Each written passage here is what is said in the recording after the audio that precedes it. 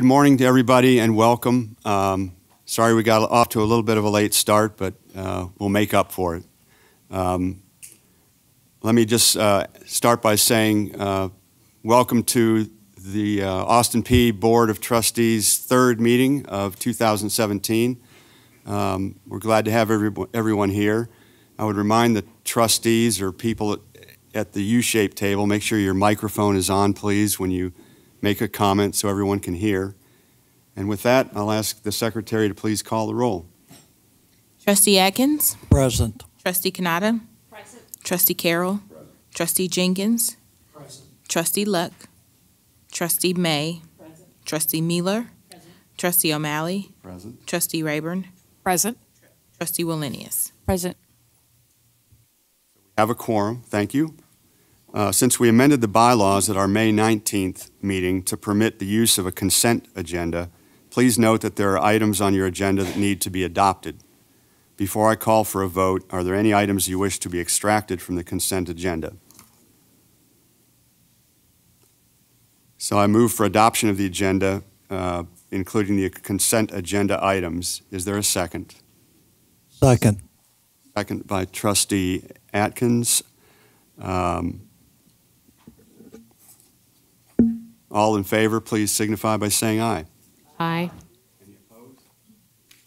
Motion carried. The minutes for the May 19th, 2017 board meeting and the special called meeting on August 3rd were circulated in advance of the meeting. Are there any corrections or additions to the minutes? Yes, I'd like to make corrections to the May 19th. Okay. I feel that My request for the mandatory fees was not represented correctly in the minutes. So right now it reads, Trustee Wallenius requested that the board reject the approval of the athletics fee since not all students use the athletics facilities and equipment and should not be charged for services they do not benefit from. I would like for that to read instead, Trustee Wallenius requested that the board reject the approval of the athletics fee increase because the overall increase was steep with regards to the current fee. Not all students have the authorization to use the athletics facilities and equipment, which should minimize their financial responsibility to the athletics department. And that's it. Further discussion? So I guess we need to ask for approval of the adjustment? Yeah, adoption of the minutes. Okay. Okay. So I'd ask for approval of or adoption of the minutes with Crystal's adjustment to her statement. Do I hear a second? Second. Seconded by General Mueller. Is there any additional discussion? Chairman, I'm not sure exactly what we're doing here. Are we changing the minutes? Proposing to change the minutes to include the comments that Crystal just read.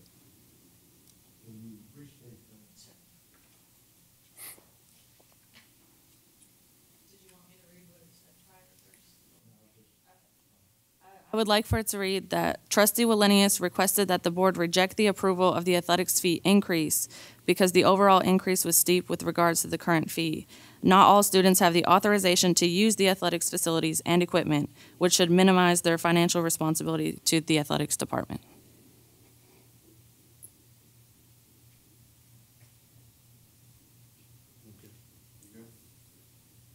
So all in favor of the minutes with the noted corrections by Trustee Wallenius, please say aye.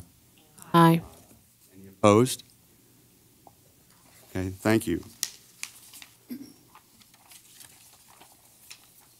At this time, I'd like to recognize President White, who will introduce individuals from the Center of Service for Service Learning to provide us with a campus spotlight.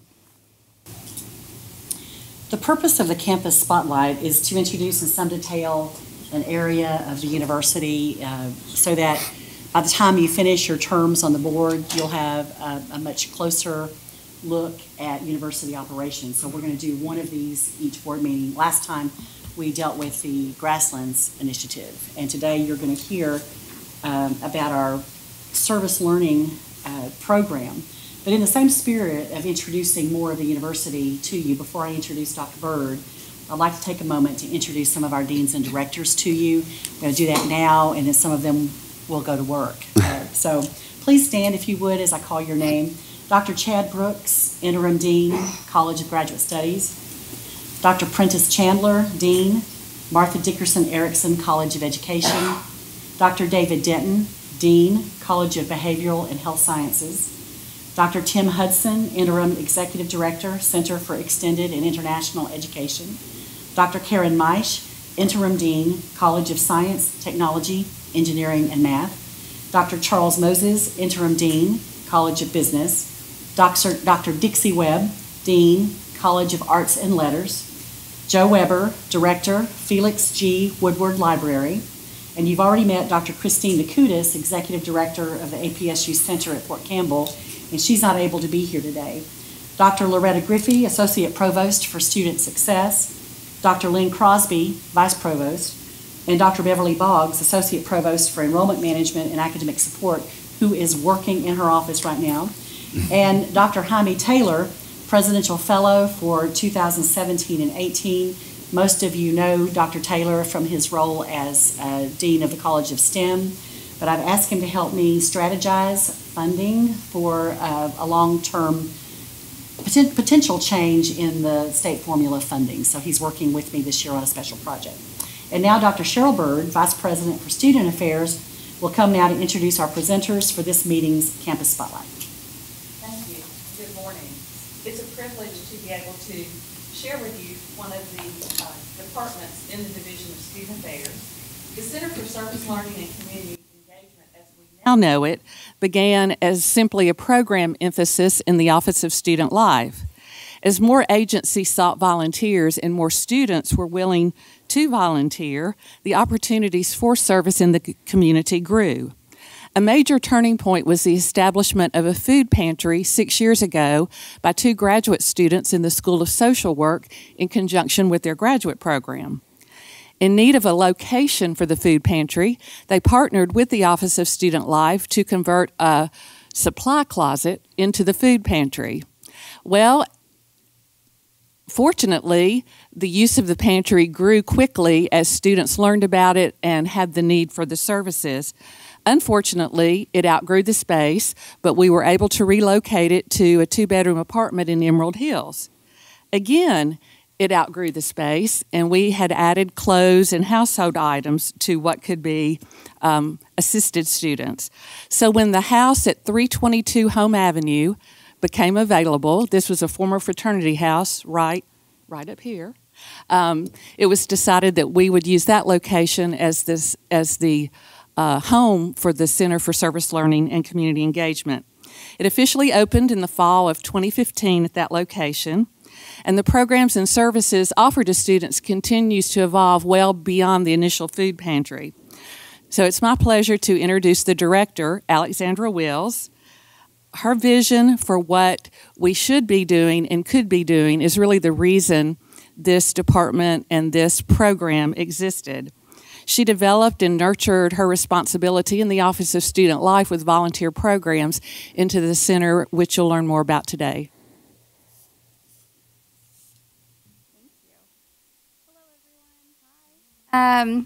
As Cheryl said, I'm Alexandra Wills. I've been working with Austin P for about 8 years now, kind of developing the service component at Austin P and working with our community to figure out the ways we can best work together for a mutual beneficial success with our students and our community.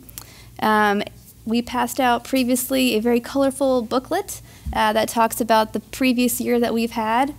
So several of the areas I'll be talking about are highlighted in that booklet for future reference if you'd like to look back. So, well, we're very excited to be here today. This is Cassie Meadows. She's a sophomore social work major at Austin P, and she has participated in several of our programs through our office, so I'm going to give her an opportunity to talk shortly about her experience with us. So she's also very excited. The Center for Service Learning and Community Engagement, let's see, there we go. It exists to provide the space and opportunity for students to become active citizens in their community by making their mark on the world. As previously said, we're actually the neighbor. If you could look out these windows, you would probably see some chickens running around behind a house. It's a little white house with a red door, and the logo you see is kind of our how we're known on campus. So we are staffed with 2 full-time professional staff members, an administrative support person, and then 3 AmeriCorps Vistas. So AmeriCorps Vistas are the domestic version of the Peace Corps. They are individuals who dedicate a year up to 3 years of their life volunteering in communities within the country. And we are proud to have 3 of them that we house within our office, and we place them out into the community working with different nonprofits. So we have 3 of them working with our office as well. All right, so we have a very long title, the Center for Service Learning and Community Engagement. That's a lot of words. But I'll start off with the first big word. So service learning. We support the teaching tool of service learning as a collaboration between academics with faculty members and then our community nonprofits. So a service learning class, because they are regular classes on campus, combines 12 to 15 hours of volunteer work in the community with what students are learning within a specific service learning class. So the work that they're doing has to be directly tied to the course objectives within that course. So it's not you're volunteering at the local animal shelter answering the phone, it's you are working specifically within the skills that you're learning in your class. They have to be directly tied to the work that you're doing within the community. We have over 50 courses at Austin Peay that are designated as service learning, and our office kind of acts as a matchmaker. So we work with faculty, understand what their course is about, and then we work in the community and we find nonprofit agencies who have a need for those specific skills. And so we kind of match them together. So we have around 300 students on average a semester who take service learning classes. So that is a lot of students to be putting into the community every semester. We're really proud of the effect that they're able to have in the community. But they don't just work locally. We have students that are working across the country, digitally, also internationally. So they're able to spread their wealth of time and skills beyond just Clarksville. So I wanted to give you some examples and highlight some of the great service learning classes that we have happening at Austin Peay. So we have on the screen Ceramics 3. This is a course where students who are more skilled in ceramics, hopefully by Ceramics 3, they're working on kind of mass producing their ceramics, and so we have them working with several programs.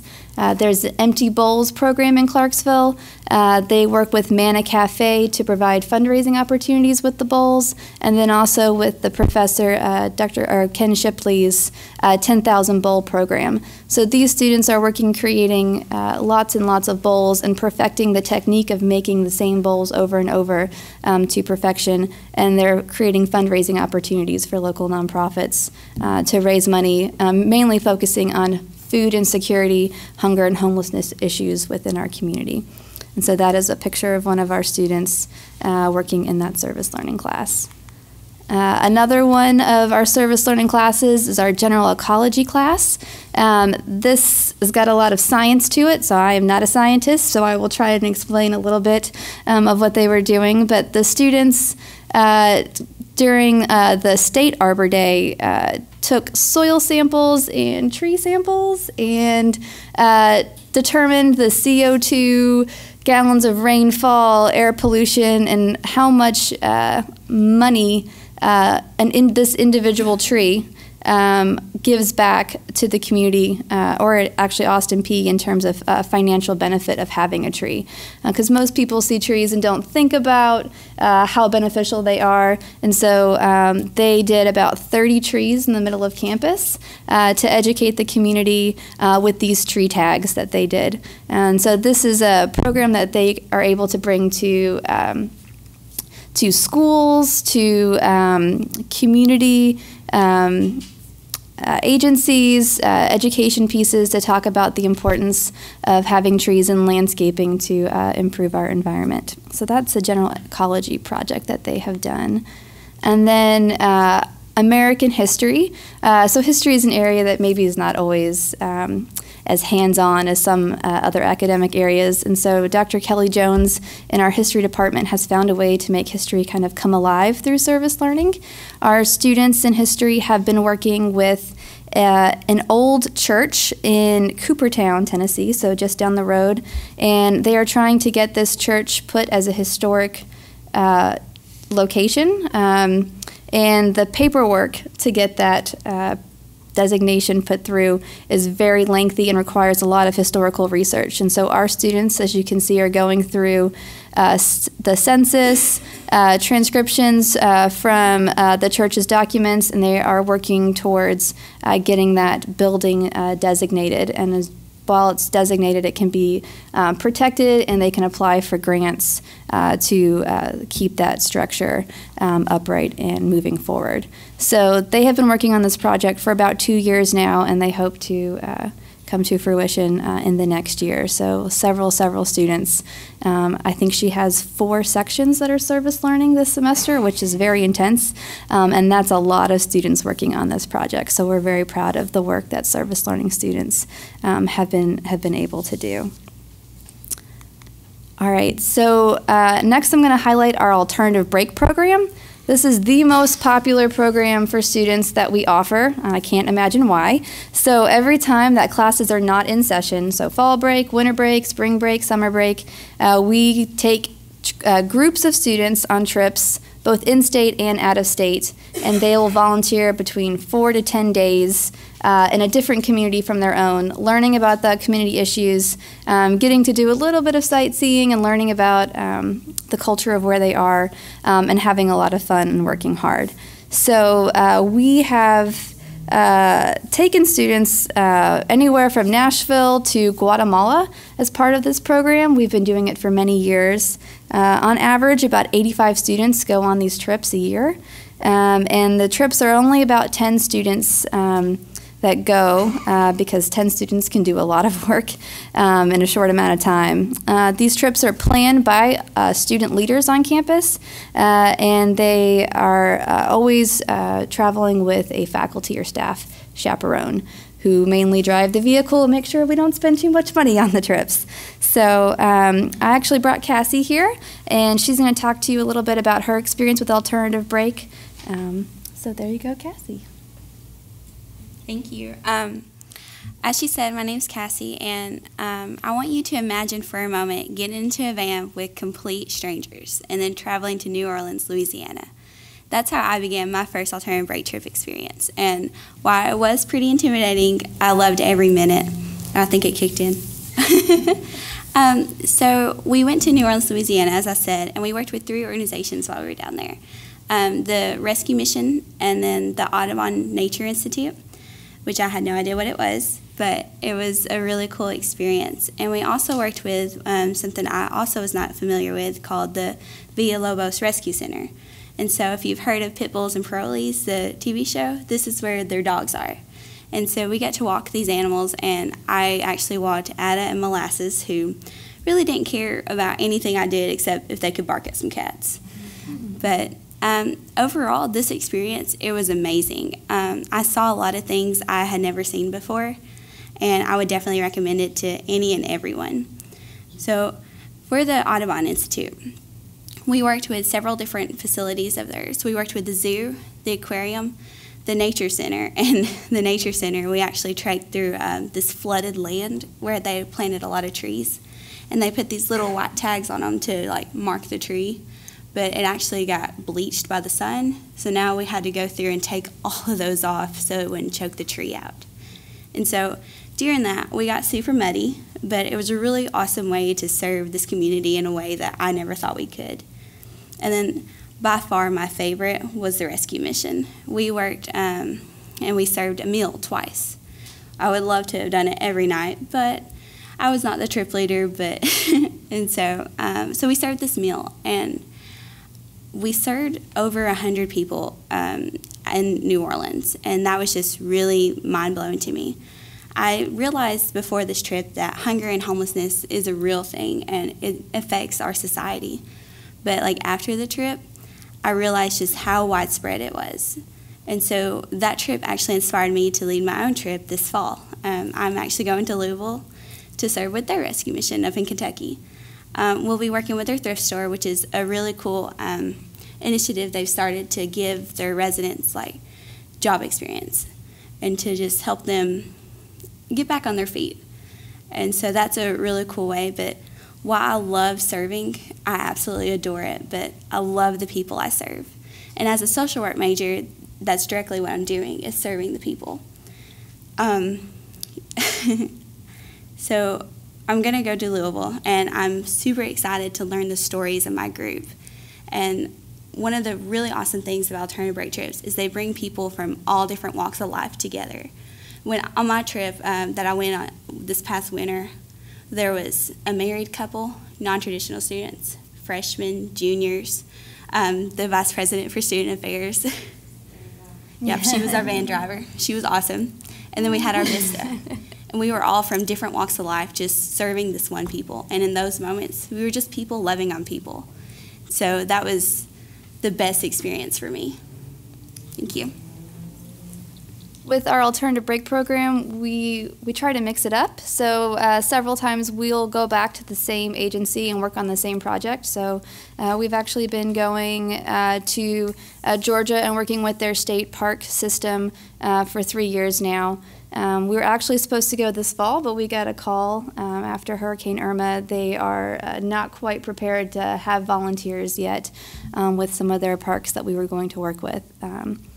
And also with our partners in Antigua, Guatemala, we've been going for 3 years now, working with the rehabilitation of their fire stations in Guatemala. Never be in a fire in Guatemala. It's not a safe thing. So we are working with them. They are not fully funded, their fire department there, so they rely mainly on volunteers to help with their maintenance of their vehicles and their structures. So we have been working with that program there. Moving on, one of our recently enhanced programs I'd love to share with you is our Engage program. Recently this year we worked in conjunction with our study abroad office and our quality enhancement group to secure funding to make it a global focus on our Engage program. So this is a living and learning community for students, meaning that they live together in the residence hall and they take classes together. So our group of 13 students that we have, getting them all together for one picture seemed impossible on our trip to Missouri, so there's about half of the group. They take 4 courses together over the course of this upcoming year. 3 of those classes are service learning classes, and one of the classes has a service learning and study abroad component as well. So as freshmen, they will have been immersed in high impact practices throughout their first year, so we're really hoping that that experience for them will be very powerful. And we're curious to see how it affects their next 3 years in college as well. So they live together, they take classes together, they have mandatory study hall together, and they have family dinners on Monday nights as well. As a group, we focus on the United Nations global goals and active citizenship. So we are hoping that through this intense experience together, we will have produced at least 13 students who are very socially active with our community needs and are well-traveled and have had some great experiences seeing how the skills and passions that they have can make lifelong changes in communities. So that is our Global Engage program. And then the food pantry, which is very near and dear to my heart and has given me many gray hairs in my life. So the food pantry, which Cheryl gave a great introduction to, has grown significantly in the past 6 years. I look back and I'm not quite sure how we got here. It's because I don't know the word no. So we have started off in a small school supply closet in our office in Student Life. And based on students stepping up and saying, this is something that I've seen a need, we have grown into an entire floor of a food pantry with a deep freezer, which is full of fresh, grown in the backyard vegetables, meats and bread that's been donated. We have a refrigerator full of fresh vegetables. We have a free thrift store, which is full of clothing that is all at least business casual, and suits that are all donated from faculty, staff, and students. So students get a job interview, or they get a job and they haven't gotten their first paycheck yet. They can come in and get a nice outfit so that they can represent themselves to the best of their ability. We have toiletry stand in there full of shampoos, toothbrushes, toothpastes, all kinds of hygiene products. We have used school supplies, so maybe a student uses only half of their notebook for the semester. They can donate the rest of it in there, and we can have students that come in and grab that stuff. We have books in there. We have children's clothes, some children's toys. We have a lot of students that have kids, and so they'll come in, and their students will sometimes, the kids will like switch out toys. It's really adorable. So we have a wide variety of resources for students trying to meet their needs as students are going through a tough time. We don't ask for any proof of need. If a student comes in with an Austin Peay ID, we don't ask any questions. We say, how can we help you? Let's try and meet whatever struggle you're going through. On average, we have about 12 to 15 families that come through to use the food pantry. We feed everybody in that family. There's no point in just feeding a student if they go home and then share all of the food with the people that are living with them. So we take care of the whole family unit. We know a lot of our students have children, or they're living with family members that they're helping support, so we want to make sure that we're helping everybody that we can. But one of our focuses is that we are providing healthy options for our students. So we don't see the point in feeding students canned beans and ramen because we want them to live strong, full, healthy lives, and that's not going to cut it. So through student suggestions and students really pushing forward, we have 26 garden beds on campus that we have going year-round, vegetables and fruit growing in. We have 12 fruit trees. We call it our mini orchard that we are fighting the deer with constantly. We also have 12 chickens, which are responsible for my gray hair, and they are actually behind our building, and they provide a fresh source of protein. Eggs, not the chickens themselves. We will never, ever eat one of our chickens. They're like mini celebrities on campus. And to fund the chickens, we came up with a funding source of kind of adopt a chicken. So people adopt these chickens for $50 a year. They get to name it. They get like semesterly photos of their chicken. They can come visit it at any time. And so that's how we're able to keep that program going. Every couple years, I have about 10 baby chicks in my office that are, growing so they can go outside. So it's a fun activity. The students love the chickens. No, they will never be in a homecoming parade. I'm scared of PETA. So the chickens provide a great source of entertainment and a valuable source of fresh protein for our students. So we have fresh fruit, fresh vegetables, and fresh protein, and we work very closely with the community. They're very supportive. We work with Loaves and Fishes, which is just across the street, with some of their fresh donations they receive. The downtown's farmers market lets us come down every other Saturday, and we can farmers donate whatever is left over that hasn't been sold from the farmers market. And then we work with the Lions Club as well to get donations. So we have not ever had to go out and buy food for our food pantry to keep it stocked. We are very supported by the students, faculty, and staff, and then community partners, which I think says a lot.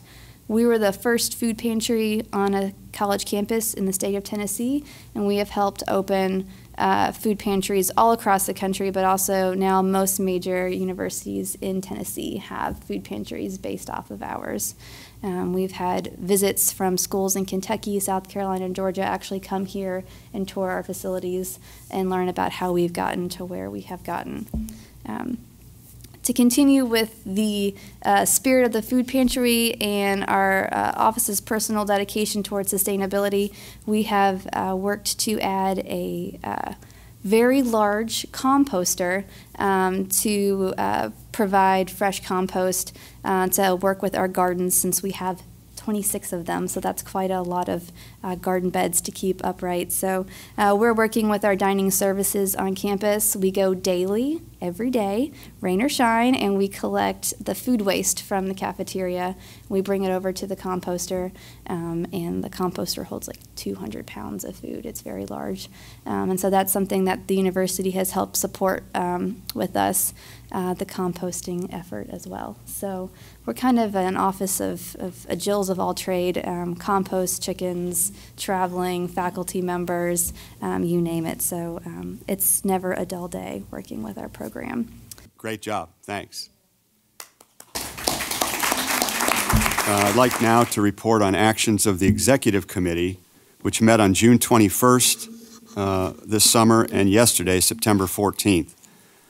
At the June 21st, 2017 Executive Committee meeting, the Executive Committee discussed President White's incentive payment plan for 2016-17, which was based upon meeting benchmarks established by the Chancellor of TBR. At the conclusion of the discussion, the Executive Committee voted to approve a $15,233 incentive payment for 2016-17. Mitch Robinson explained the current plan for the President's base compensation, incentive, and performance evaluation. We discussed compensation for presidents of other universities in the state and region, and inquired as to where Austin Peay State University's president's salary falls within that range. It was determined that it falls very near the bottom. So I asked Trustee Atkins to work with Vice President Robinson to develop an evaluation and compensation matrix. During our Executive Committee meeting yesterday, Trustee Atkins presented a draft version of the President's evaluation and compensation plan. After a robust discussion, the committee is submitting to you a plan for your approval today. We also were provided an update on the university's affirmative action plan by Sheila Bryant, Director of Equal Opportunity and Affirmative Action. At this time, I move for adoption of the June 21st, 2017 and September 14, 2017 Executive Committee minutes. Is there a second? Second. Second by Trustee Kanata. It has been moved and seconded that we adopt the June 21st, 2017 and September 14, 2017 minutes of the Executive Committee meetings. Any further discussion? Hearing none, all in favor of adopting the minutes of the Executive Committee meetings signify by saying aye. Aye. Aye. Any opposed? Minutes are approved. My report contained an action item that we need to consider as a full board.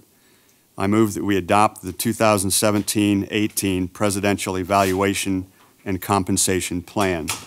And Dr. White obviously is stepping out for this portion of the meeting. Okay.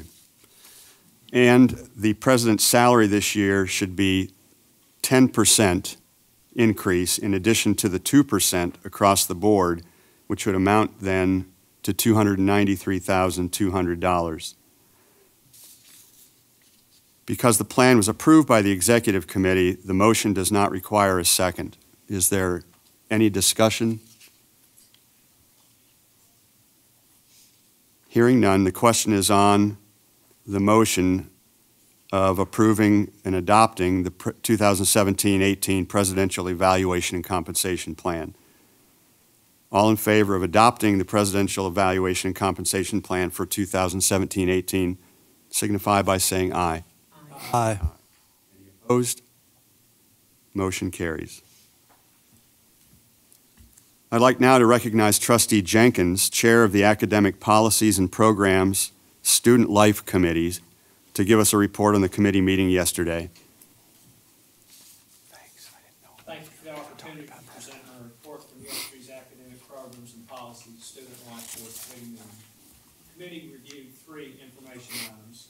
Provost Gandy provided an update on the proposed Doctor of Educational Leadership. He explained the letter of notification to develop a Master of Fine Arts in Studio Arts degree program. Also, he discussed low-producing programs. He explained a report that showed the number of graduates for each major and the 5-year rolling average for each. We also learned that 2 Austin Peay majors are below the Tennessee higher education benchmark for the expected average of the number of graduates. One program, the BS in Professional Studies, has been terminated. The other program, a BS and a BA, Philosophy and Religion, developed a plan to increase the number of graduates. The committee reviewed and approved the following action items, which you approved today by consent. Proposed a BS Aviation Science with concentration in rotor wing. Tenure upon appointment, Dr. Scott Culhane, Chair, Department of Criminal Justice. The committee reviewed and voted to deny the following action item. Request by Dr. Robert Halliman to appeal a promotion decision. The above item will be presented for your review and action after the approval of the board committee minutes. That concludes my report, and I move that the board approve the minutes of the September 14th Academic Programs and Policy Student Life Board Committee as written. Second. Seconded by General Mueller. It has been moved and seconded that we adopt the minutes of the Academic Policies and Programs Student Life Committee. Any discussion? Hearing none, all in favor of adopting the minutes of the Academic Policies and Programs Student Life Committee signify by saying aye. Aye. Any opposed? Minutes are approved. Thank you, Don. Trustee Jenkins' report contained action items that we need to consider as a full board. Trustee Jenkins, do you have a motion for us? Yes. You have before you the information regarding a request by Dr. Robert Halliman to appeal the promotion decision. By direction of the committee, I move to deny Dr. Halliman's request to appeal the promotion decision. Because it is a motion of the committee, we do not need a second. Is there any discussion? Hearing none, the question on the promotion appeal of Dr. Robert Halliman, all in favor signify by saying aye. Aye. Any opposed? Thank you. Would you note an abstention, please? My husband is currently Dr. Hellman's department chair, so I'm abstaining from this vote. So Dr. Rayburn has abstained from the vote, and please carry that or show that, reflect that in the minutes. Thank you. I'd like now to recognize Trustee Kanata, Chair of the Audit Committee, to give us a report of the committee meeting yesterday. Thank you. Yesterday we had 2 action items and several informational items. The 2 action items were that we approved the salaries and budget related to the Internal Audit Office. We also approved the 2018 Internal Audit Plan. Blaine Clements went over several informational items. The Office of Internal Audit's year-end report. We reviewed the internal audit reports issued between May and August 2017, along with a list of outstanding audit recommendations. We reviewed the periodic quality assessment methodologies. We reviewed the methodology for university risk assessment process. We also reviewed the University Code of Conduct policy. We also reviewed the University Conflict of Interest policy. So I'd like to call a motion to approve the minutes from yesterday's Audit Committee meeting held September 14th. So moved. Is there a second? Second. So it has been moved and seconded by Trustee Jenkins that we adopt the minutes of the Audit Committee. Is there any discussion? Hearing none, all in favor of adopting the minutes of the Audit Committee, please signify by saying aye. Aye. Opposed? Minutes are approved. Trustee Kanata, are there any other items for the full board to consider? Not today. Thank you very much, Catherine. I'd now like to recognize Trustee Atkins, Chair of the Business and Finance Committee, to give us a report on their committee meeting yesterday. Thank you, Chairman O'Malley. The report for the Business and Finance Committee meeting Thanks for the opportunity to present my report from yesterday's meetings. The committee reviewed and approved the following action items. A, capital outlay and maintenance. Request for fiscal year 2018 through 2019. The list of capital outlay, maintenance, and disclosed project requests were reviewed and approved. The university proposed a new healthcare professions building, 2 maintenance projects, which include upgrades to the HVAC and fire alarm systems in several buildings, and 1 disclosed project for fiscal year 2018 and 19. B, policy on access to and use of campus property and facilities, which is policy 1.019. The policy on access to and use of campus property and facilities sets up the policy and procedures for the use of campus property and facilities. The policy has been updated to be in compliance with the Campus Free Speech Protection Act, which takes effect January the 1st, 2018. Item C, fees, charges, refunds, and fee adjustments policies, number 1.021. Details the fees that the university has and the approval process. All fees approved by the Board of Trustees unless the board has delegated the approval to the president. The policy is being updated to remove procedural and accounting items that will be placed in departmental guidelines. And D, Campus Facility Master Plan. The Campus Facility Master Plan, Policy 1.026, dictates the use of the master plan and how often the master plan should be reviewed by the campus. The Campus Facility Master Plan will be approved by the Board of Trustees at the winter meeting, and the policy sets the requirements for the master plan from Tennessee Higher Education Commission. And E, campus property acquisitions. This item will be presented for your review and action in a few minutes. That concludes my report, and I move that the board approve the minutes of the September 14th Business and Finance Committee as written. Is there a second? Second. It's been moved and seconded by Trustee Jenkins that we adopt the minutes of the Business and Finance Committee meeting. Any discussion? Hearing none, all in favor of adopting the minutes of the Business and Finance Committee meeting, signify by saying aye. Aye. Any opposed? Minutes are approved. Trustee Atkins' report contained action items that we need to consider as a full board. Trustee Atkins, do you have a motion for us? I'm sorry, repeat that, was reading. Oh, sorry. You have a motion for us with respect to actions that were taken in the meeting yesterday. Yes, for the trustees, you have before you the information for the campus property acquisitions by the direction of the committee. I move to approve the campus property acquisitions. So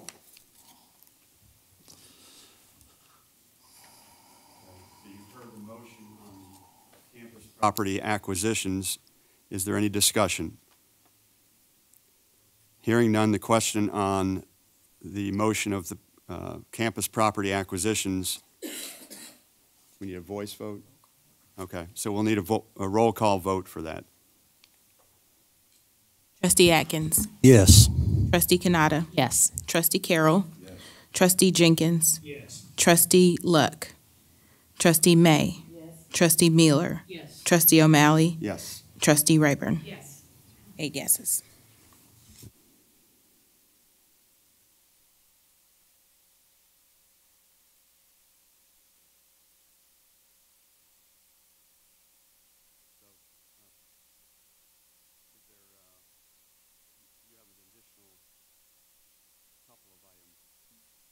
That's correct. The approval of the policy on access to campus, access to and use of campus property and facilities, and also the approval of fees, charges, refunds, and fee adjustments.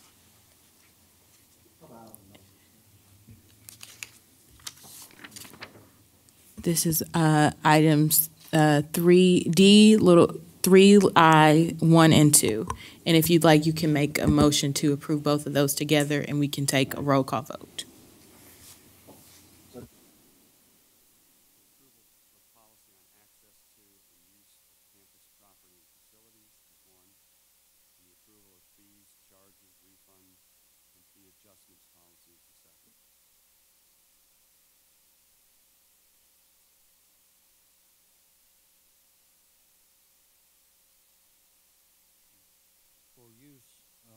campus property and facilities. The policy has been updated to be in accordance with the Campus Free Speech Protection Act, which takes effect January the 1st, 2018.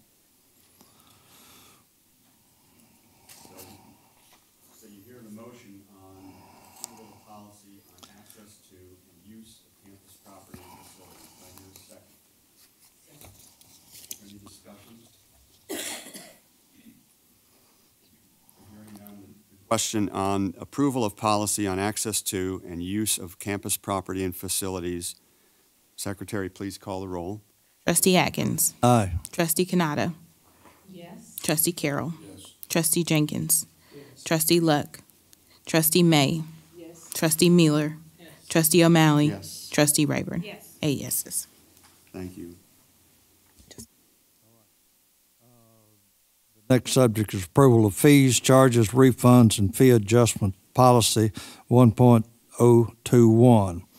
Fees, charges, refunds, and fee adjustments policy 1.021 details the required fees of the university and the process for approving them. All fees are approved by the Board of Trustees unless the board has delegated the approval to the president. The policy is being updated to remove procedural and accounting items that will be placed in departmental guidelines. So you've heard the motion. Are you making a motion to that effect? Yes. To approve that?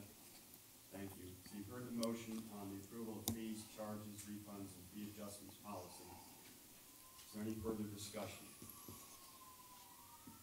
Hearing none, the question on the approval of fees, charges, refunds, and fee adjustments policy. Secretary, please call the roll. Trustee Atkins. Yes. Trustee Canada. Yes. Trustee Carroll. Yes. Trustee Jenkins. Yes. Trustee May. Yes. Trustee Miller. Yes. Trustee O'Malley. Yes. Trustee Rayburn. Yes. 8 yeses. Okay, the next item that we had in committee, the Business and Finance Committee is responsible for recommending the approval of the lease, purchase, and disposal of real estate to the full Board of Trustees. Austin P acquires property that is within close proximity of campus and that it is a part of the campus facility master plan. Proposed implementation date is the fall of 2017, and I recommend approval. I think technically we have done that already. That was our first approval. So, thank you very much. Okay. The Southern Association of Colleges and Schools, Commission on Colleges. SAC, is that how you pronounce it? SAC-COC, sorry. Standard 3.1.1 requires the institution's governing board to approve the institution's mission statement. Since we are a new board, we need to affirm the mission statement of Austin P State University. The full mission statement is found in your printed materials. I move that we affirm the mission statement of Austin P State University. Is there a second? Seconded by Trustee Carroll. It is moved and seconded that we affirm APSU's mission statement. Any discussion? Hearing none, the question is on affirming Austin P's mission statement. All in favor signify by saying aye. Aye. Any opposed? Motion carries. We now need to set the calendar of meeting dates for 2018. As a reminder, the Focus Act requires the board to have 4 regularly scheduled meetings per year. The following dates are presented after polling trustees about their availability and reviewing the campus calendar. Proposed 2018 meeting dates are as follows. The spring meeting, March 8 and 9. The summer meeting, June 7 and 8. Fall meeting, September 13 and 14. And the winter meeting, November 29 and 30. I move that we accept the proposed meeting calendar for 2018. Do I hear a second? Second. Seconded by Trustee Atkins. Moved and seconded that we approve the 2018 meeting calendar as presented. Any discussion? I was wondering if there's any room or flexibility to adjust the spring schedule. The March 8th and 9th dates fall during spring break. So I was wondering if there was any flexibility in changing that. I'm sure there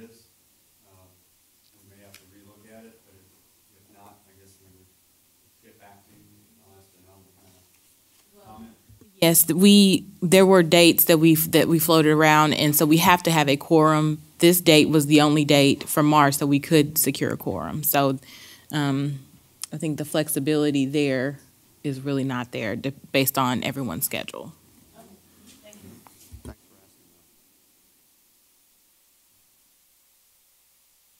So is there all in favor then of approving or adopting the 2018 meeting calendar signify by saying aye? Aye.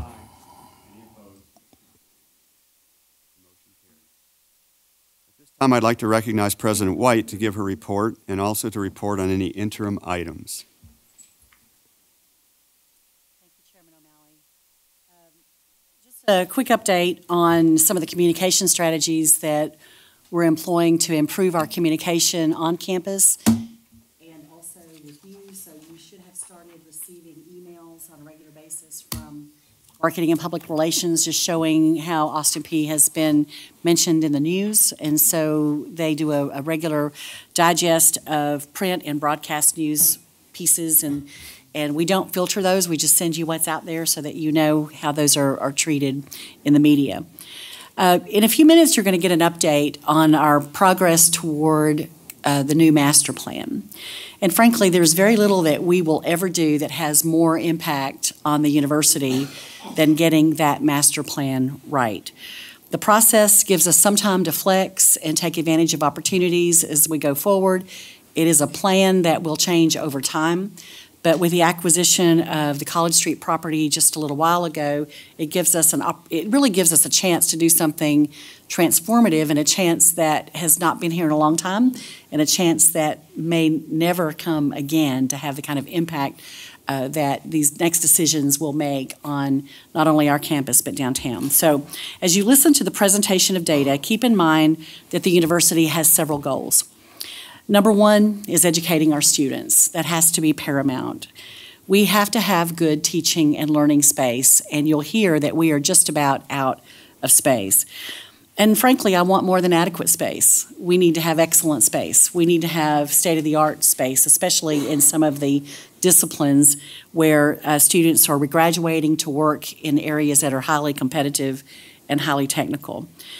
We also should create and maintain the right environment for our faculty and our staff so that they can serve our students properly and do excellent work. We really have a wonderful faculty and staff, and we want to do everything we can to retain them.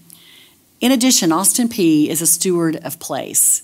We are residents, we are collaborators, we are neighbors with the city of Clarksville, Montgomery County, and Middle Tennessee. We're important in terms of being an economic driver to our communities, and we are an institution of influence in the region.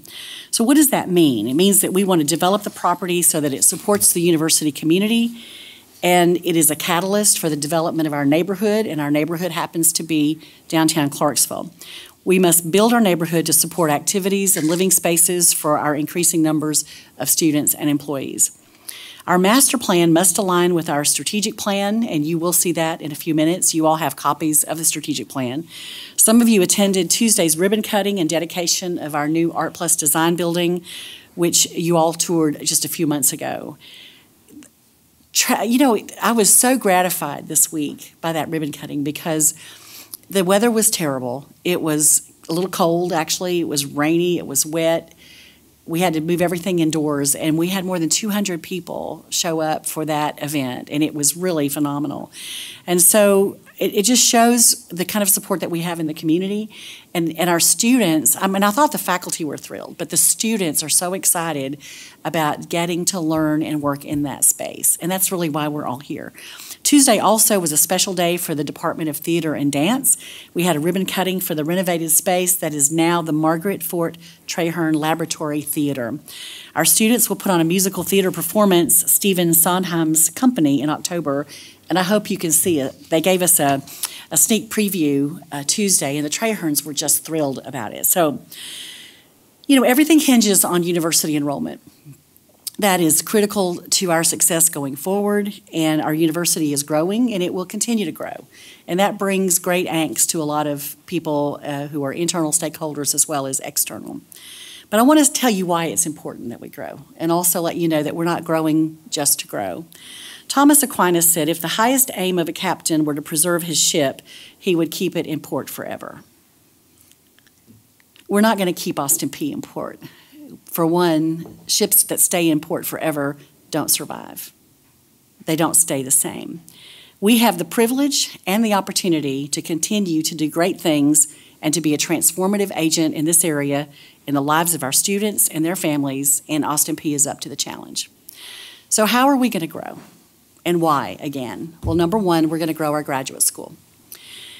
According to Deborah Stewart, the former president of the Council of Graduate Schools, jobs that require a master's degree are expected to grow nearly 22% in the next 5 years.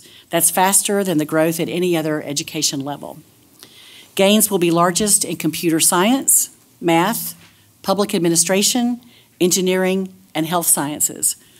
Other fast-growing occupations such as school counseling, nurse practitioners, marriage and family therapists also require master's degrees. We're making progress in our quest to offer doctoral programs. You heard some of that yesterday in your committee meetings.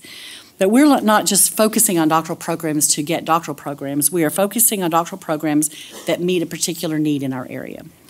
The first one will be in education, and I'm very happy to be located in a community with an excellent public school system. Our residents here have options, really great options for both public and private school education for their children, and all of these schools need teachers and administrators. Our school system is growing at an incredible rate. I heard this week that Clarksville-Montgomery County system has 1,400 new schools. Not schools, that would be amazing. Students.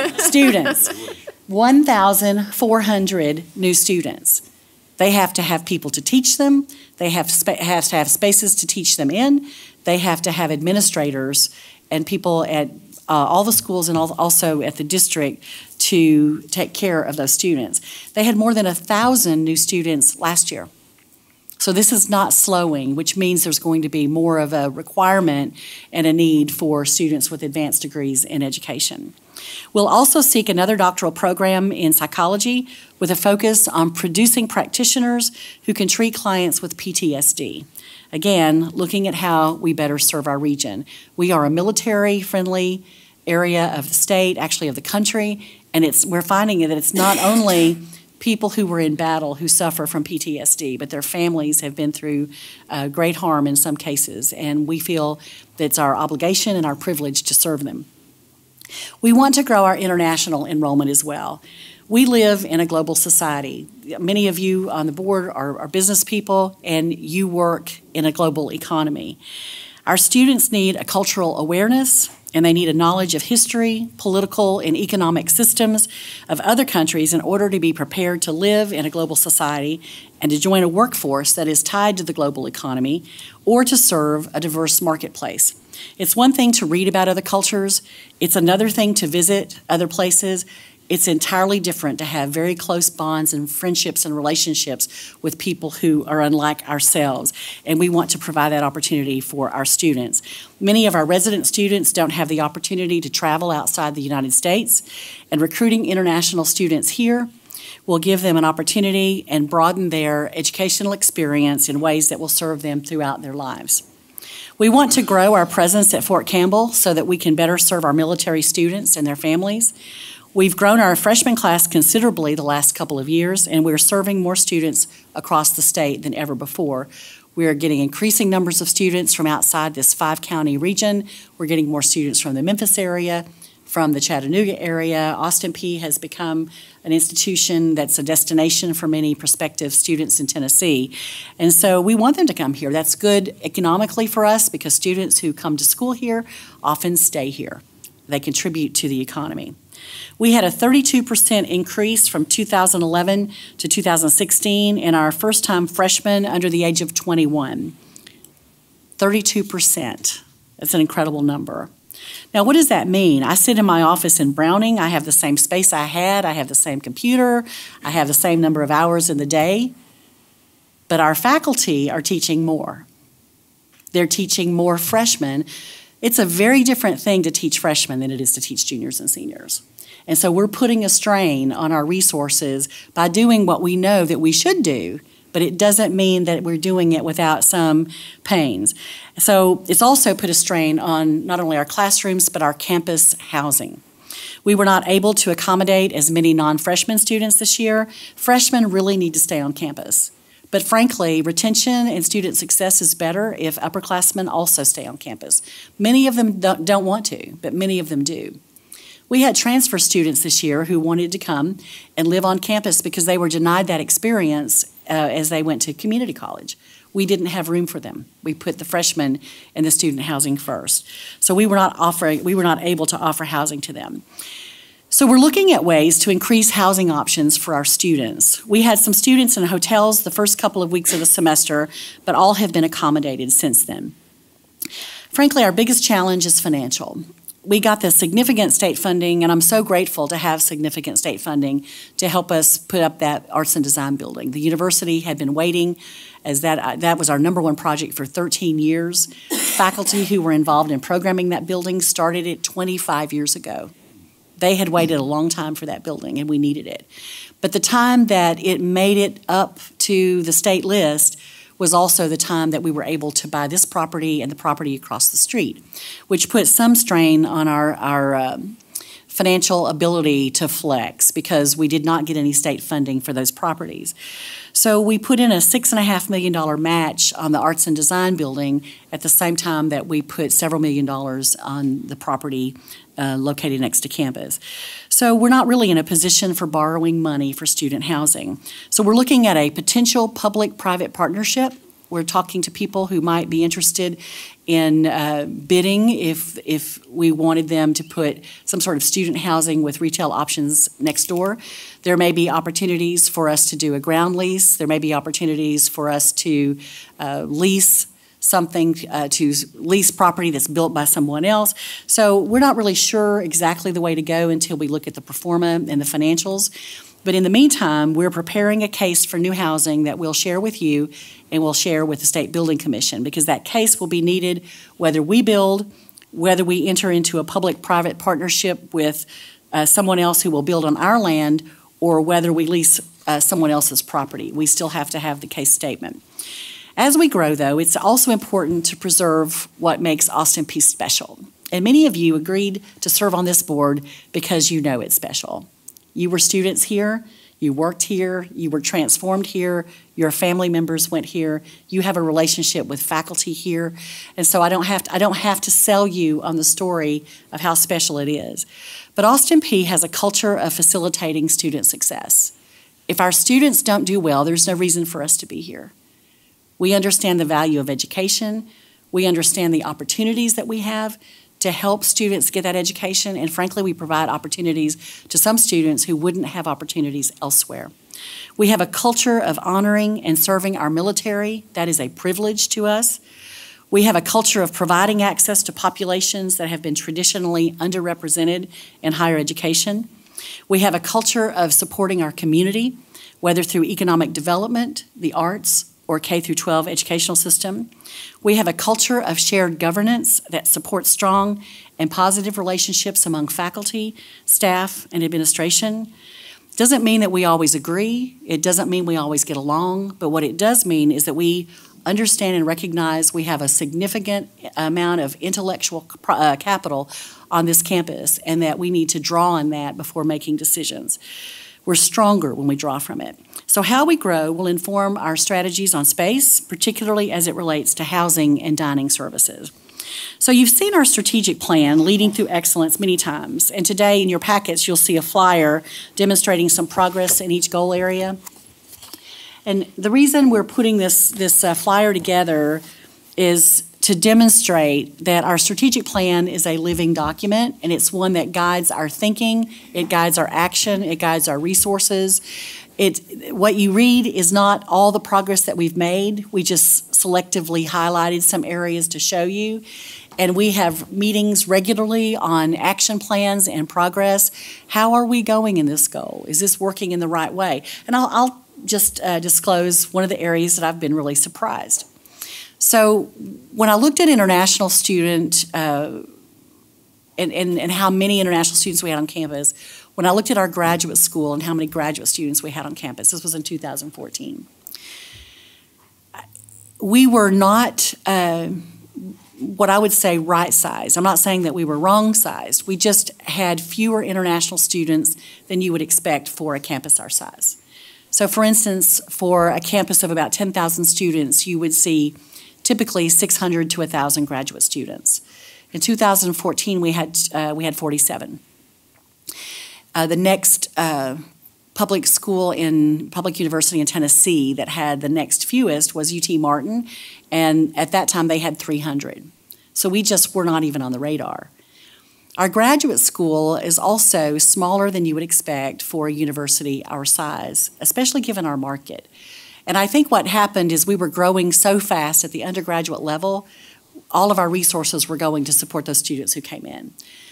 But strategically going forward, when you think about what you get from a graduate school, you would expect out of 10,000 students to have 1,500 to 2,500 of them at the graduate level. We had about 850 in 2014. And so in my infinite wisdom, I said, we're going to grow in these areas. And what I've determined is we didn't grow in those areas. We grew in freshmen, which was stunning because our sister institutions in Tennessee were losing freshmen.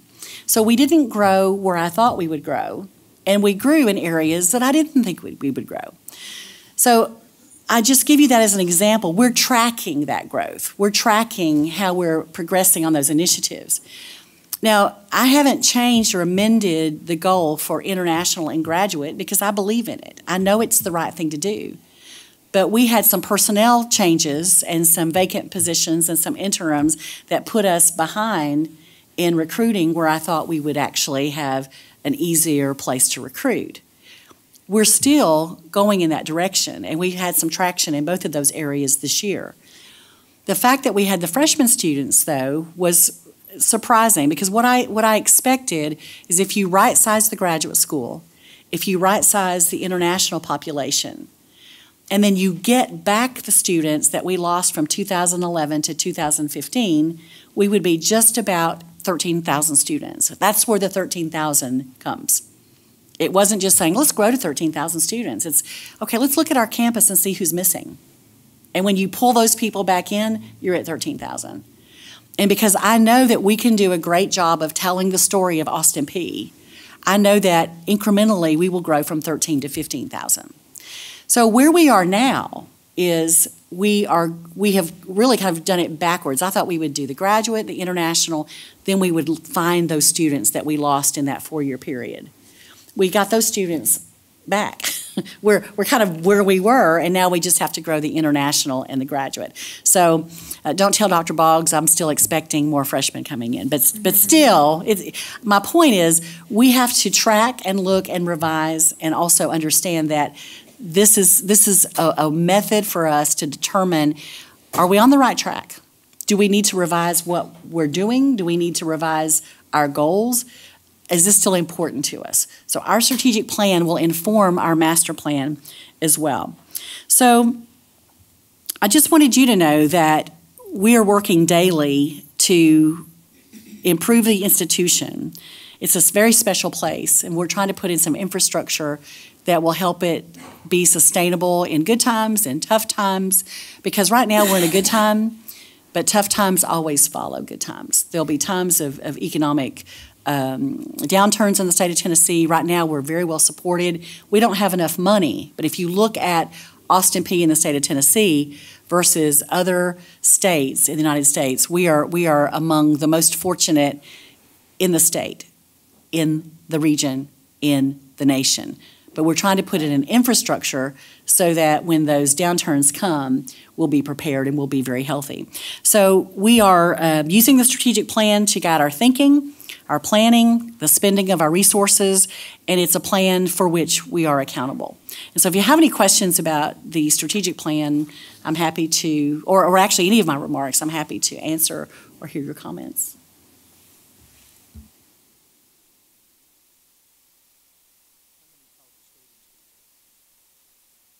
We won't know until October because the Fort Campbell students are added in separately, but it looks about 10.6, 10.55. As of right now, we're at about 10,200 plus a little. Typically, we add about 300 students from Fort Campbell enrollment in October.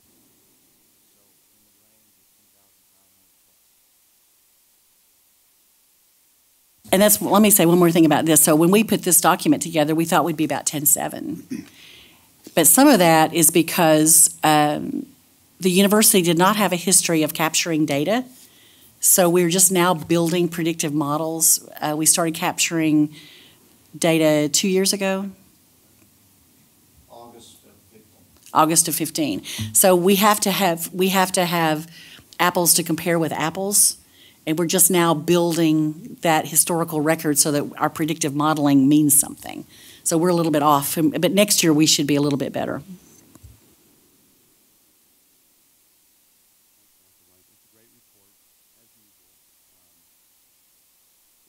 I hear is lots of challenges, but also lots of opportunities, and I'm sure it's no accident that you're great segue into our next guest. So let me introduce him. The university has been engaging in a master plan revision, which was last updated in 2013. We've engaged the services of campus planning firm Dober, Lidsky, Matthey, who completed the 2013 master plan. Art Lidsky of the firm will provide us with an update of the planning process.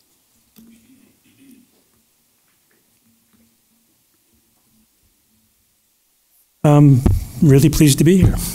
And I have 646 slides, so I hope you don't mind. So this is really a status report. It is a way to help you understand where we are in the current thinking. It is going to change somewhat as we go through this, but it is one to bring you up to date. We first did a master plan for this university in 2013, and the renovation of Traherne and the new arts building was one or two products that came out of that master plan. And to do that, we had quite a number of meetings. We met with students, faculty, and staff. We had a variety of different committees working with us, and so on. But 4 years later, there's a new administration. More importantly, there's, in my mind, there's a strategic plan which we didn't have before.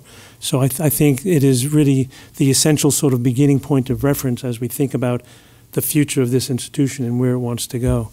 The vision statement, I think, is a good one. The mission statement you just approved is another good one. And we're using this strategic plan as a way to help orchestrate the process that we're going through now. We did a number of different mapping exercises where we looked at various aspects of the campus, from topography to landscape, from parking to the way people walk around and move through the campus, as important ways for us to understand the nature of this campus. We also have done a number of different analyses to understand how much space you have and how you're using that space, and is it appropriate for your use. So this is a peer comparison of the 6 institutions in the Tennessee system. Used to be part of the TBR system, and now they're each independent. We're looking at spaces across this chart. So for instance, looking at classrooms, the amount of space per student in Austin P is 10 square feet per student. The mean, which is the very last column on the right, is almost 16 square feet per student. The numbers that are highlighted in this cream color are the lowest numbers in that column, or in that row. So you'll see, though, that in Austin P, basically there are 3 areas where you are on the low side in comparison to the mean: classrooms, laboratories, research laboratories, and the library.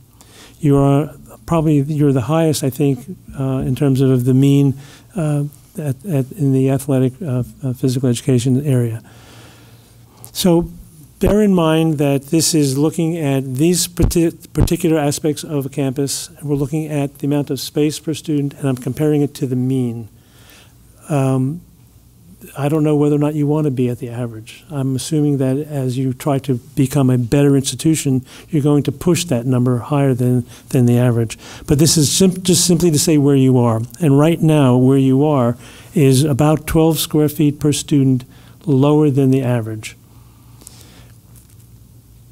12 square feet is a small number, except when you start to multiply it by the number of students. And when you do that, it is a large number. And this is just net assignable square feet per student. And here's how that calculation would show up.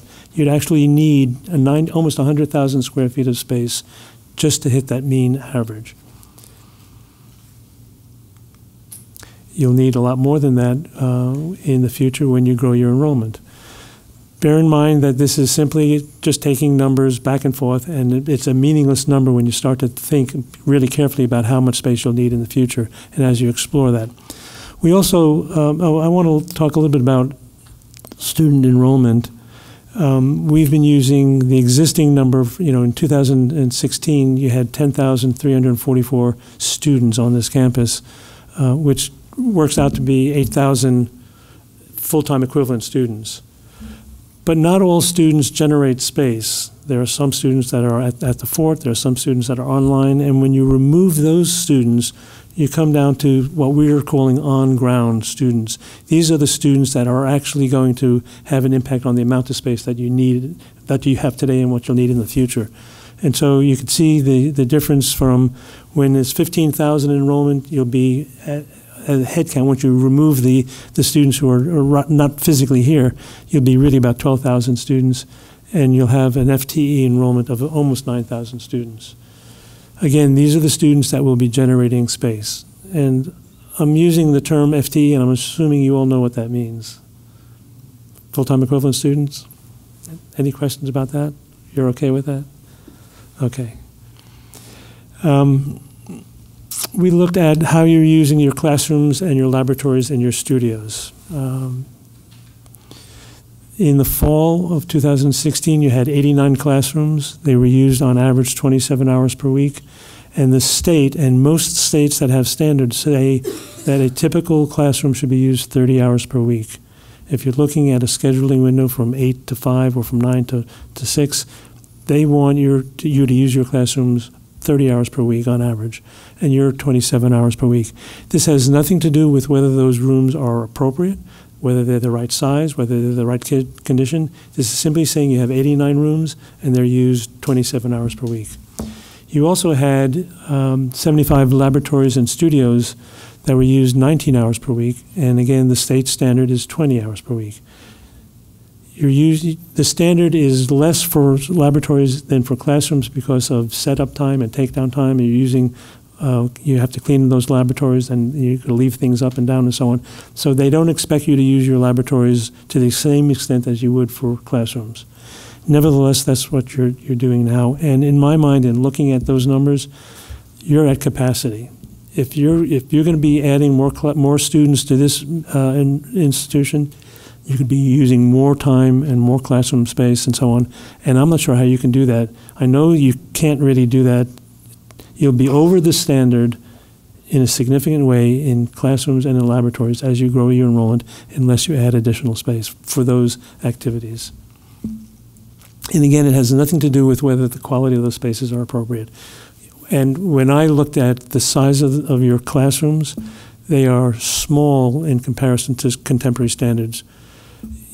Active learning, which is a pedagogy that has become, I think, a very important way to teach students, requires more space per student than the typical lecture hall space that we have today. So I think that not only will we need more space, more rooms to teach in, there need to be a different type of room and different size of room. So let's see. That circle is a walking distance from the edge of the circle to the other edge of the circle of 10 minutes. That's 5 minutes from the center of it. 10 minutes is the time between classes. So you want all of your academic buildings to be within that circle. And in fact, they almost all are within that circle. That's your academic core. And all your academic buildings are basically within that, other than some academic space in the Dunn Center. Your residential area on campus, most of your residential is in that circle. You have some up in Emerald Hill, you have some in the center of the campus, but the majority of your students live in that circle. Your student life, the student union, dining and so on are located in that circle. and athletics and recreation. That's an interesting sort of way to think about the campus in terms of as you zone the different areas. That's College Street.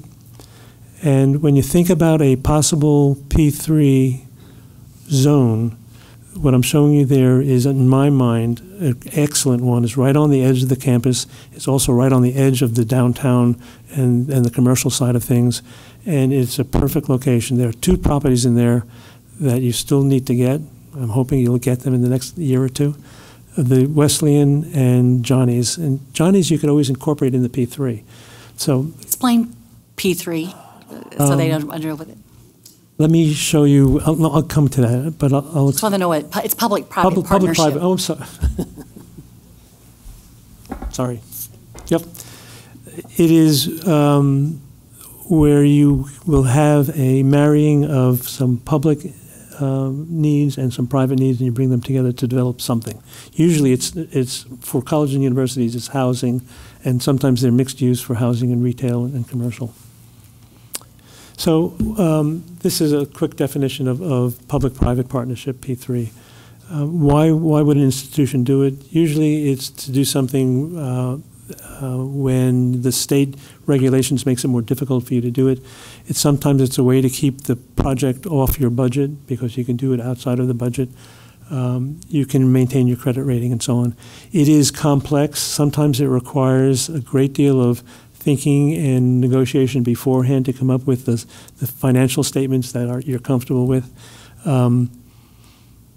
It I think requires you to think about giving up land ownership for 40 to 65 years, if in fact you were to go in that direction. There are some very successful ones to look at. There are some ones that are not so successful. The larger the university, usually the more successful they can be because they're bigger projects. I think you need to pick your partner carefully since it's a long-term commitment, but it's one that is becoming an interesting tool to move forward on different types of projects. So I guess the question is, you need to think carefully, and I think that the university is beginning to think really carefully about why should we do this and how. And I also think that you need to bring in an advisor who is skilled in helping institutions go through this process, because it is complex and requires a great deal of time that you might not have in the people that are around the table. And I know that there is a committee that the university has set up to start that conversation. So this is a list of potential projects that have come out of all the discussions and the committee meetings and meetings that we've had with faculty, staff, and students. On the left-hand side are potential new projects, new construction projects. On the right-hand side are potential renovation projects. And in the middle are some combination of the two, and a building that I've been trying to get rid of for a long time, Marks Hall. It's still not going to happen in a while, but I'd like to see that gone. So I think the highest priority project that the university would like to move forward with is this the health professions building. It is the one that has gone, or will be going forward to THEC in October, I think it is. And we sat down and we worked out a facility program to decide how much space they would need as they think about their future. So there are 5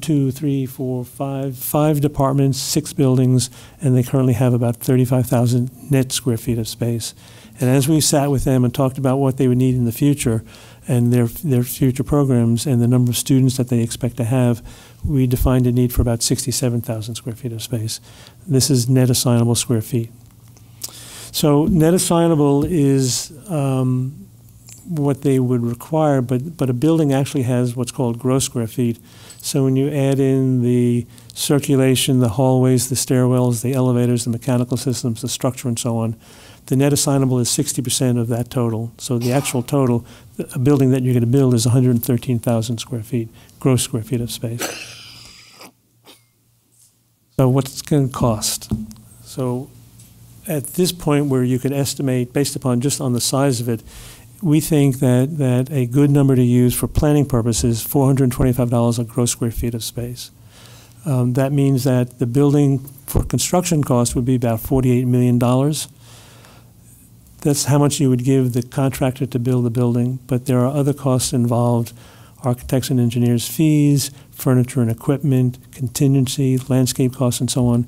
And usually those are what's called soft costs, and we use a 1.3 multiplier, 1.35 multiplier, which is typical for this type of building.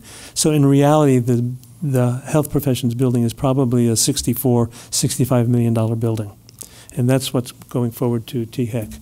It's freeing up 35,000 square feet of space in 6 existing buildings. And when you think about those spaces and renovating those for other academic purposes, that's about a $10 million project.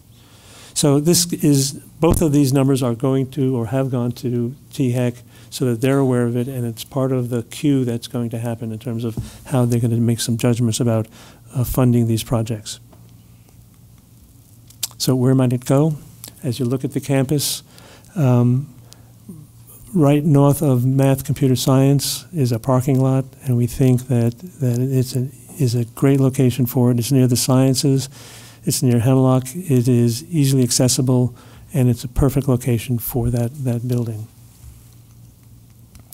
So let's talk about the library. I think on most campuses today, the library is more frequently changing dramatically than any other building on campus, other than maybe the STEM sciences and so on. What used to be a warehouse for books is now becoming an active learning environment where student collaboration space is really the key, bringing students in. Students aren't really using the books as much as they had in the past. They're using the library in different ways. And this library, and as we looked at in comparison to the other institutions, this library is inadequate, too small, and it really is a 1940s library in the 21st century now, and we need to rethink the whole library structure. Unfortunately, it's in a great location. So we think that it should stay where it is and expand where it is, and you could you could add an addition to the library, you can renovate the library, you might even be able to add another floor to the library, but it's a great location. So I think you could add to it, put things in it, put volumes in it if you want to, and then renovate the existing building. But the way in which the library is today is truly an inadequate resource for the students that are going to school here today. No longer should it be a quiet environment, nor should coffee and food not be available. Oh, and we're also seeing libraries putting in, maker spaces. So it's really becoming almost in a certain way a student center type of environment for the academic side of things. I also think that, I'll show you a different idea, but if that building, if Harville disappears, it could be the location for a student success center, which you might want to then tie back to the library. So let's look at the student success building. There are several locations where you might think about where it would go, and I'll show you where I think it should go. But one location, unfortunately, is where Marx is. So I'd like to get rid of Marx, and if I could use that as an excuse, why not? So that's one place I would put it. Another place is north of the health professions building, and a third is where Harville is now. And in my mind, if you could tie that to the expanded library, it would make a great resource for your students. College and Marion are two highly used roads that need some sort of traffic calming devices, and there are ways of doing that without really changing the nature. But you change the characteristics of it to slow the traffic down. And those circles represent places where you might want to put some gateways and say, we've arrived at Austin Peay. I would like to see the roadway between Browning and the Morgan University Center closed to traffic. Design it so it looks like a pedestrian walkway. You could design it so it looks that way, but still have emergency vehicles go across it. But in my mind, it's a conflict of pedestrian, and you have two academic buildings and administrative buildings, students going back and forth all the time, and they're not really looking to see whether a car is coming there. Why not just make it look pedestrian and make it join the rest of the space? And actually, if you do that, you could also make that pedestrian so that the whole greenway becomes one interesting pedestrian zone. So there's plenty of room on this campus for other buildings, and this is just simply showing where you might place new academic buildings, undefined at this point. Housing, I think if you were to build some additional housing, one place on campus is in that location. Another location obviously is in the P3 if that was to move forward. And that ties back to downtown. And my last discussion is on student life resources. You have 3 buildings that so far are really tied to student life. One is the bookstore, which is locating off campus and freeing up that space for something. One is the Red Barn, which is a interesting building. And one is the Morgan, which was designed for a smaller enrolled institution. It is basically at capacity now. And so how do you deal with these 3 buildings as a resource? So one thing that we thought about is potentially, supposing you were to take honors out of the Red Barn and freeing that up for something else and move them into the bookstore. And then you could take the housing that's north of that and turn that into the honors residential and landscape the inside, and all of that then becomes a honors college, should you want to do that.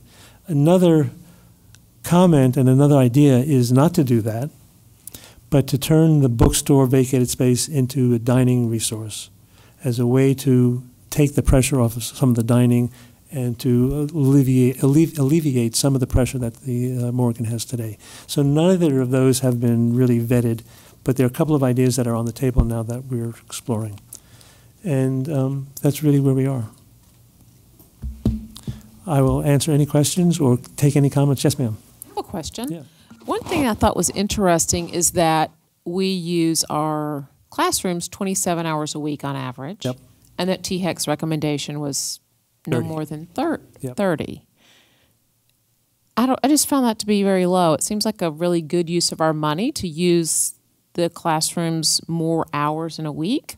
So why is that so low? don't forget, the 30 hours is just for looking at a 40-hour week, right? So 10 hours are free. So the reason that THEC and there are 27 states that have state standards on colleges and universities, they almost all say 30 hours per week. And the reason for that is you need to be able to give the registrar some flexibility for cleaning those rooms, for using them for meetings, for club meetings, and for other types of purposes.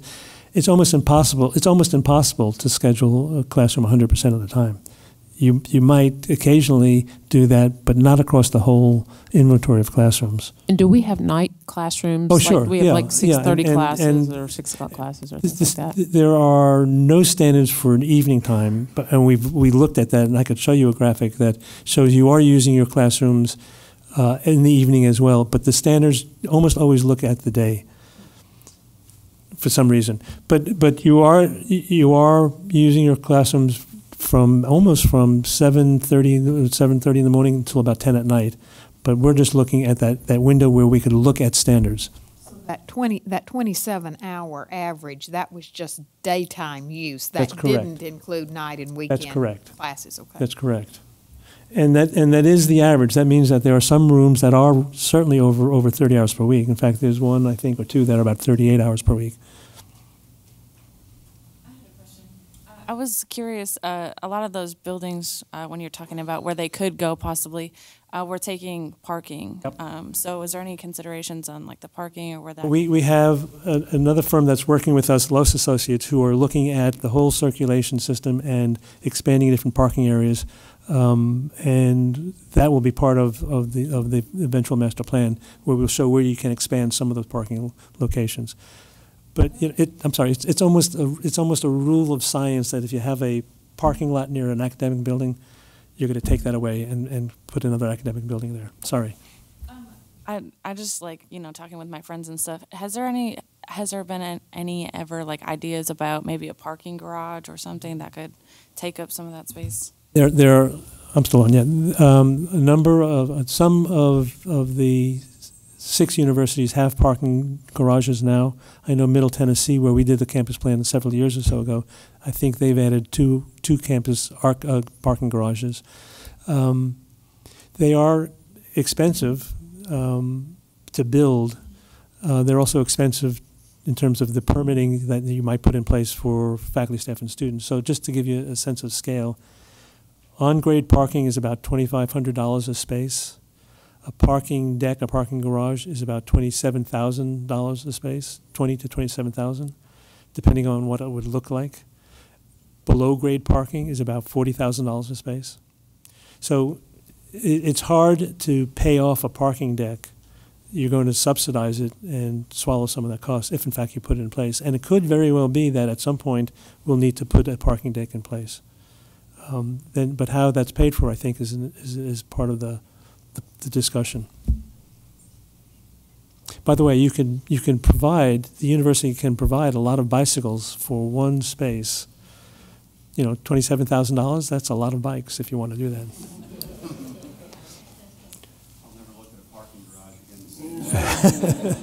A quick question from me. You talked about with the square footage in classrooms and the numbers reflected 2016 with the opening of the new art building, and it's roughly 100,000 plus square feet, I think I saw. I'm sorry. 43. So that certainly helps us move towards It definitely does, and basically it's adding some classroom space and it's adding some studio space. So that has a beneficial impact. Any other questions? Thank you very much, Art. Thank you.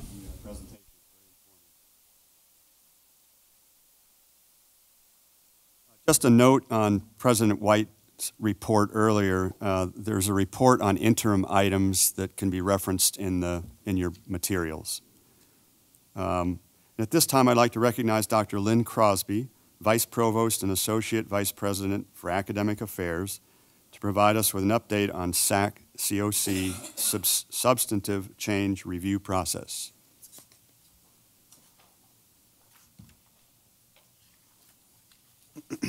Thank you, Chair O'Malley. I get tongue-tied saying that sometimes myself, too. Good morning, everyone. I'd like to provide you information in advance of the upcoming visit by the Southern Association of Colleges and Schools Commission on Colleges, otherwise referred to as SAC-COC. This is due to the governance change, which is considered a substantive change, which is regulated by the U.S. Department of Education. Since March of 2016, the university has been participating in this substantive change process along with the 5 other universities. APSU's on-site visit by a SAC-COC Substantive Change Committee has been confirmed for October 3rd through 5th.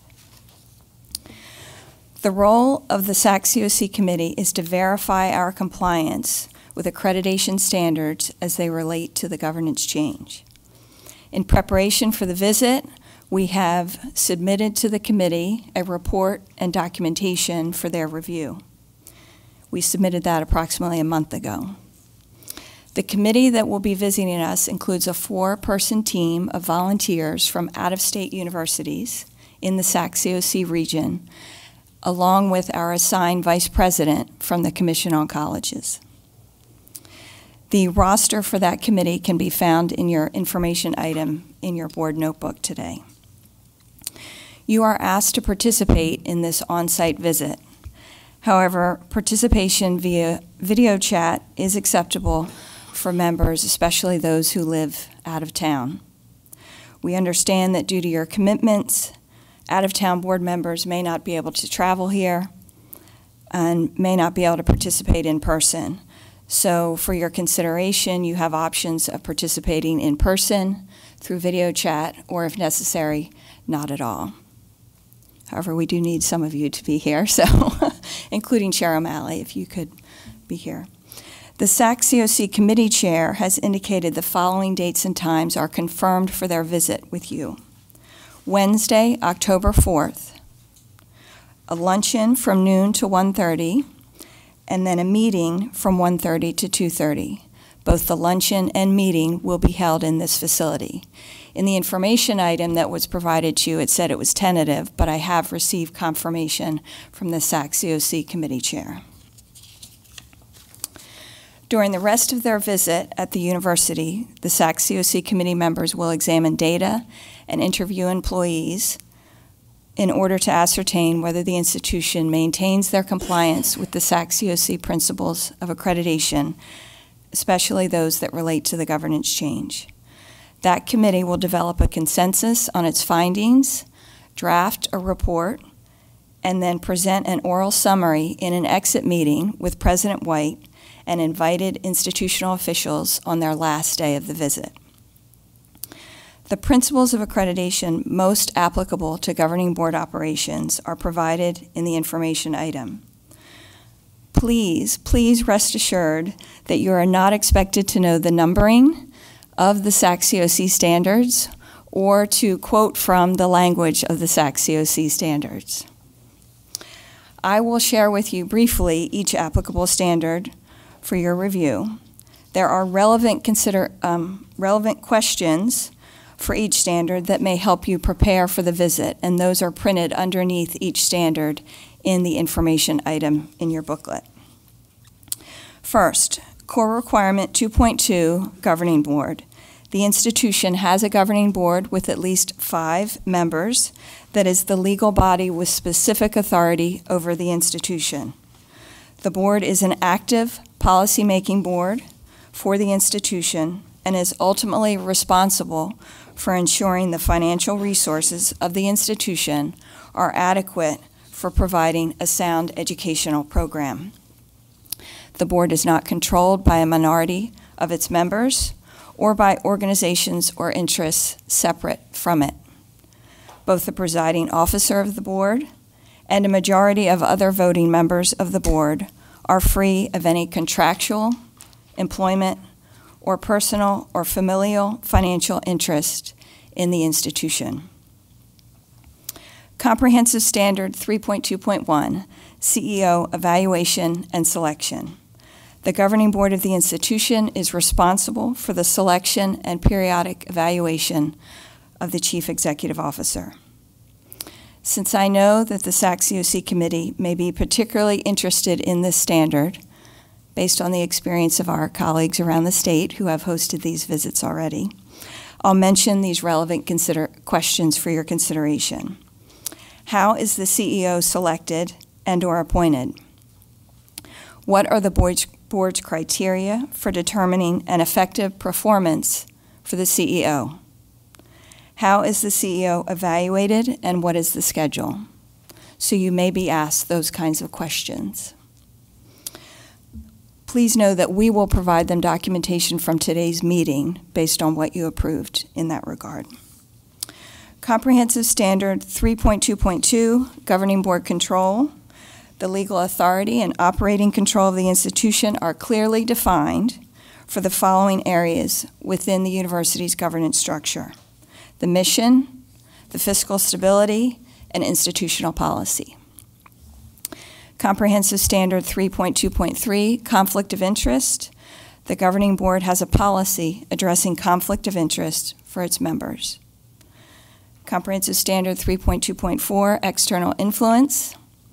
The governing board is free from undue influence from political, religious, or other external bodies and protects the institution from such influence. Comprehensive Standard 3.2.5, Board Dismissal. The governing board has a policy whereby members can be dismissed only for appropriate reasons and by a fair process. And lastly, Comprehensive Standard 3.2.6, Board and Administration Distinction. There is a clear and appropriate distinction in writing and practice between the policy-making functions of the governing board and the responsibility of the administration and the faculty to administer and implement policy. I can now respond to any questions you might have about SAC-COC, the standards and/or the upcoming visit.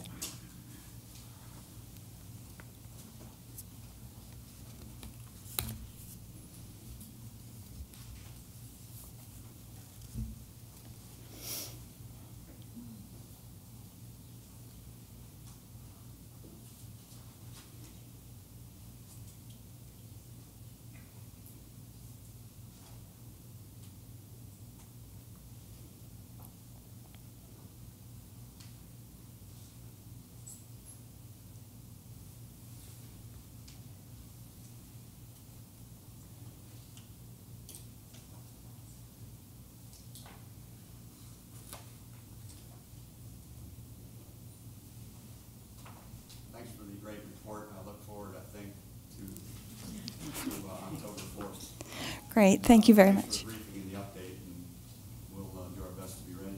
Thank you very much. You're welcome. Thanks. As a reminder, our next regularly scheduled meeting will take place November 30 and December 1st. Before I move that the meeting adjourn, let me offer some thanks to a few people. One, I think everybody in the room agrees that this facility is outstanding, notwithstanding where it was when you left, Don, but I'm sure you too would agree it's a nice improvement. Dr. White, thank you as usual for everything you do for us to make this an easier process than it otherwise could be. And certainly all of us are thankful to Danelle for the preparation and notes and herding us in the proper direction as needed. And I also want to thank Penny Howard in the corner. Thank you, Penny, for all your work to get this meeting ready. Andy Keene, who's in the back somewhere, and Judy Molnar for the work that you all do to prepare this room, to prepare all of us, and to ensure a successful meeting. So with that, I move that the meeting adjourn. Do I have a second? Second. Seconded by Billy Atkins. It is moved and seconded that the meeting adjourn. All those in favor say aye. Aye. Any opposed say no. The ayes have it. The meeting is adjourned.